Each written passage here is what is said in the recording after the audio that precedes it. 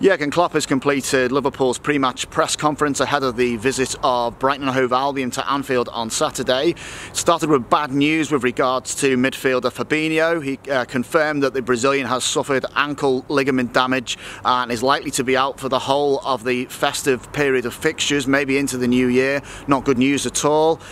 Klopp accepted that it was a massive blow for them, but they will need to bring someone else in to replace them. It wouldn't be someone like for like, but he says he has a lot of good players and they will find a solution, so he was relaxed about that situation.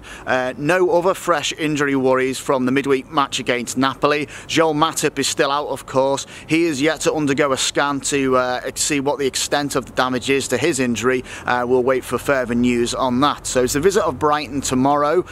Klopp was asked whether Liverpool will be able to maintain the intensity that has seen them go all of the season without one single defeat. Klopp points out that actually it's not just intensity that has got Liverpool these results. He points to statistics, and Brighton, if you look at the stats, Brighton have actually run harder than Liverpool this season. They have different ways of winning. You can't always be at your best. He said if you get up in the morning and you don't feel great, if you can't give your best, you have to give your second best, and so far that's been good enough for Liverpool and has got them to where they are. Brighton, of course, 12th in the league. He had a lot of respect for them as well. He said they're a good organised side, always keep themselves in the game, are patient, will take time to try and score a goal.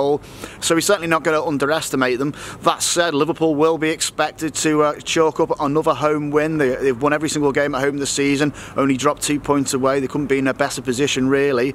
He had some sympathy for his former counterpart at Arsenal, Unai Emery, who this morning was announced that he'd been sacked by Arsenal, raising questions about the pressures around managers. As Klopp, as I say, he said he was surprised, but he said this is football and this is the world that they work in. It did prompt another question with regard to the mental health of football managers, which was a question I don't think Jurgen was expecting. He was a bit where he went, wow, he was a bit astonished by it, but after some thinking about it, he pointed to how he copes himself, how he doesn't think so much about the pressures of being a football manager.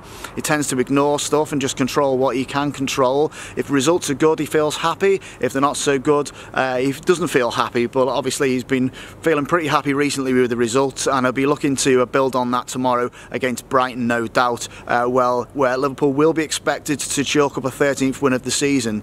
So an important game for Liverpool tomorrow. It's a 3 o'clock kick-off against Brighton and Hove Albion. It's Richard Garnett at Melwood for Team Talk.